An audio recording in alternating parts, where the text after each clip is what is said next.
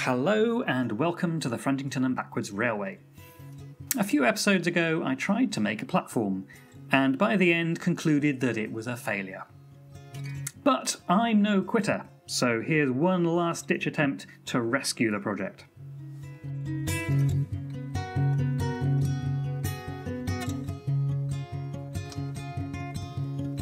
Back in episode 9, I started building this platform. It's on a gentle curve, so I needed a completely custom shape. I made the walls out of extruded polystyrene with a hand-carved stone texture, put a few supports inside, covered the top with card, and glued individual paving slabs onto the edges. The result was less than satisfactory. There's a link to that video somewhere on your screen, or in the description below, maybe. Anyway, after a bit of thought and reflection, I decided I'd have one last attempt. The parts I was least happy about were the edges and the card surface, so I needed to start by undoing that.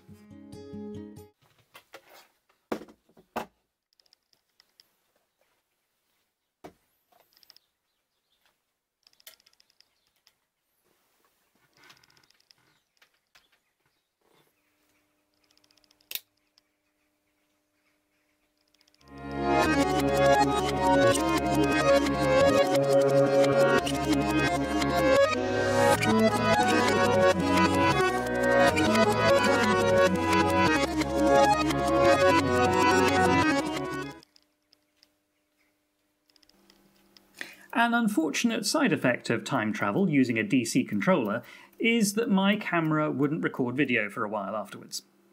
Something to do with protecting the space-time continuum or something? I didn't read the manual that closely, to be honest. Anyway, what happened next was that I covered the top with some aluminium tape. There were 3 reasons for this. Firstly, I had some. Secondly, I figured it would be easy to trim to the right shape. And thirdly, it's non-porous, which means it shouldn't soak up the glue and warp like the card. It does also mean that the glue is less likely to stick to it, but I'm not exactly going to be chucking it around a football field, so it doesn't need to be super durable, he says, confidently. With that in place, those walls need to be less blue. So I cooked up some soup. The ingredients for this recipe are some PVA glue, some black acrylic paint, and just a dash of water. Tasty. The exact ratios are somewhat approximate, so I just had to taste and see how it came out.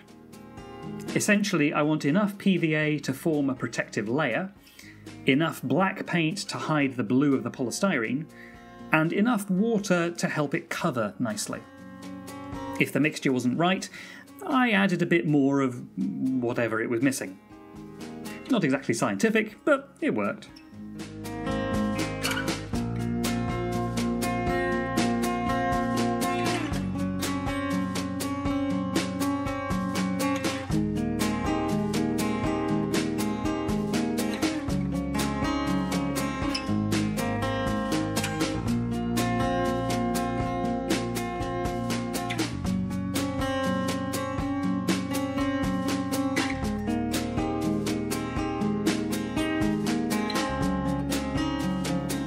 Next, I wanted to make another attempt at the edging.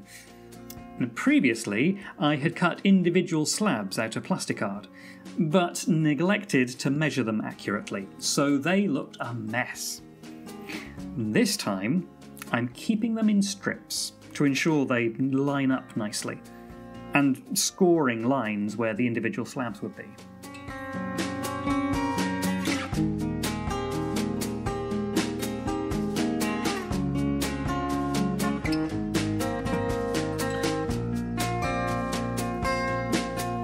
The first few of these edging pieces I glued onto the platform using PVA, because, well, that's what I use for pretty much everything. But with the layout being in my garage, and winter being upon us, it was taking an age to dry. So the later ones I switched to using superglue. In both cases, though, weighing them down was useful in keeping them flat and lined up properly.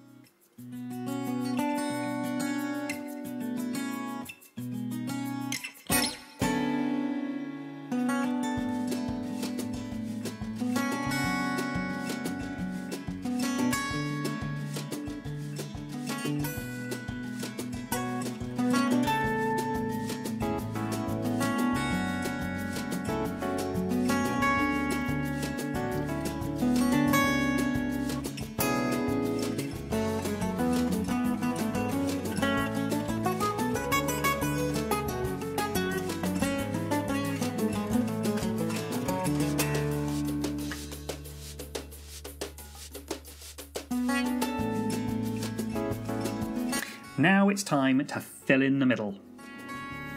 A layer of neat PVA went down first, and on top of that I poured some sand. Nothing special here, just some kids' sandpit sand, nice and fine. And once painted, this should look like scale gravel.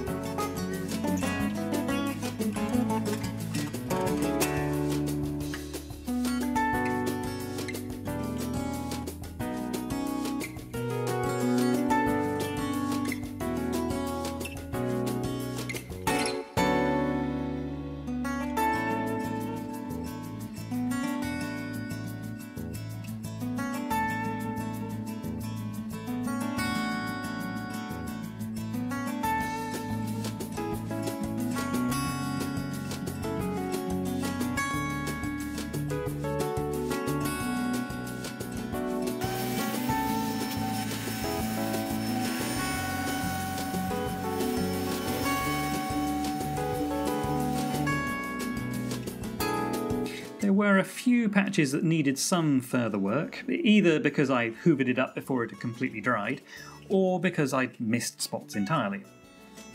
But I was happy with it in the end. The first layer isn't anywhere near thick enough, so once the first layer was dry, I needed to add more. It's a bit like ballasting, only with sand.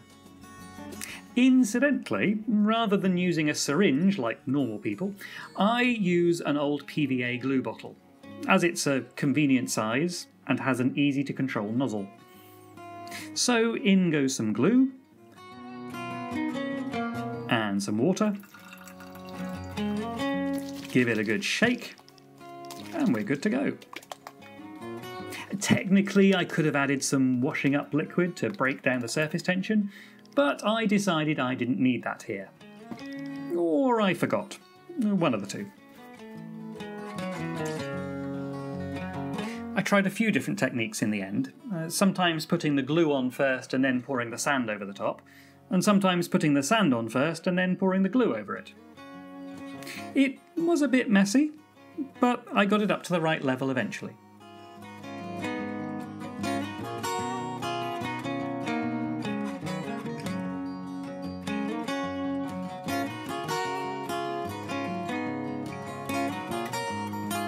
Oh, and I also pressed my booking hall into the sand while it was drying, so that I knew where that was going to go later.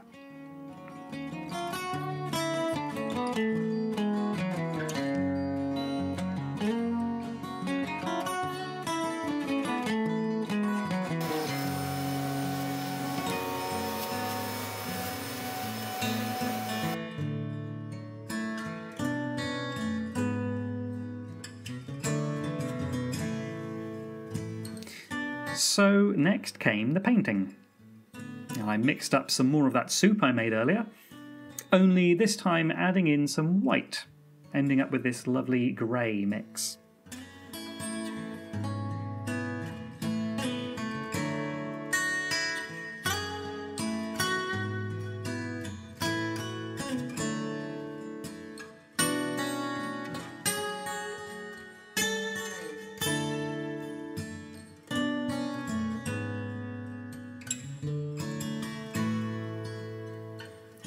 For the edging slabs, I used a mix of acrylic paint. I had some black, some white, and some brown, and just mixed it together in varying combinations. There's no science to this exactly. I just painted a few tiles at a time, and then mixed a slightly different shade and did some more.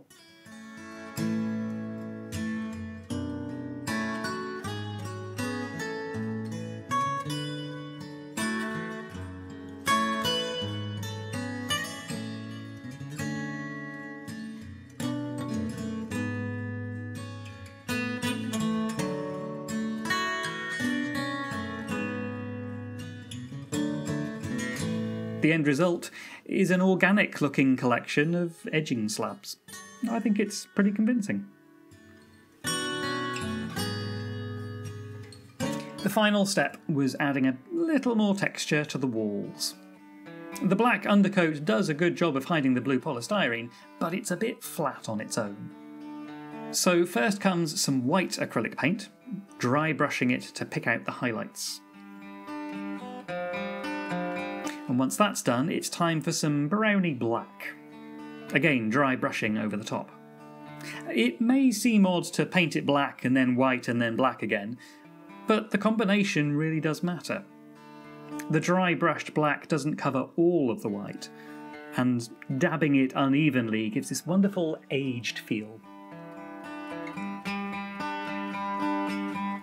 And that's about it. And standing back and admiring it, I'm really pleased how well it's come out. I mean, it still needs some people and some benches and other assorted ornamentation, but that'll come in time. For now, I'm just satisfied that this project has been rescued. I feel like quite the hero.